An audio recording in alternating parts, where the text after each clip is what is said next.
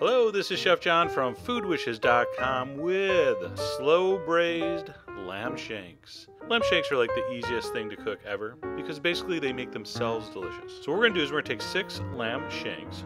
We're going to coat it with olive oil, some salt, pepper, rosemary, and thyme. And then we're going to give those a good toss. And of course, in real life, I would use my hands. But I have to operate a camera, so I use the tongs. So toss them up really good. Throw that in a really hot oven, 450 degrees for 30 minutes. We want to get a nice brown on those. In the meantime, take a saucepan with a couple tablespoons of butter. Get it nice and hot. We'll use like medium to medium-high heat. And then saute your mirepoix, celery, carrots, onions, in the butter for about 10 minutes. I want it to be pretty well browned and caramelized. That's going to give this sauce a really nice color. Okay, so once the vegetables are softened and the edges are starting to caramelize and brown, we're going to dump in a rounded tablespoon of flour, give that a stir, cook that for about a minute. We're going to throw in our garlic. All right, after the garlic is cooked for about a minute, we're going to throw in our red wine, something good, something drinkable. Stir that in, it's going to thicken up, and we'll add the rest of our liquid, which is some chicken stock, some balsamic vinegar, and the secret ingredient, cinnamon. Don't leave it out. You'll wreck the entire recipe. Just a little bit, trust me. So go to Food Wishes, get all the ingredient amounts. We're going to throw in a splash of water, and that's ready to go. Okay, we're going to take out our lamb shanks that have been browned in the oven at 450 for 30 minutes. We're going to pour over our braising liquid and kind of nestle it down, so it's evenly distributed. Then we're going to cover this with foil. To make it easier to move around, I'm putting this on a sheet pan.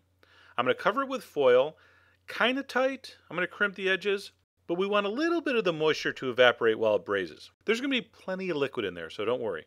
All right, so lower your oven down to 325. We're going to put that in for 1 hour. After an hour at 325, we're going to pull it out. We're going to turn those. We're going to flip them all over.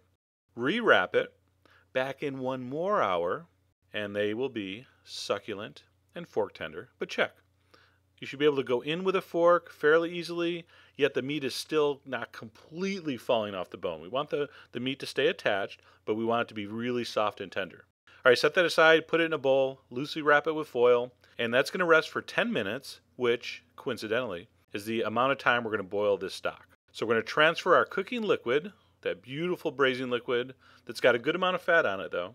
We're going to transfer that to our saucepan. On high heat, we're going to reduce that for 10 minutes. Of course, you know the trick we do every time with this kind of thing. While it's boiling, all the fat collects in the center. Use a ladle to skim off all the fat.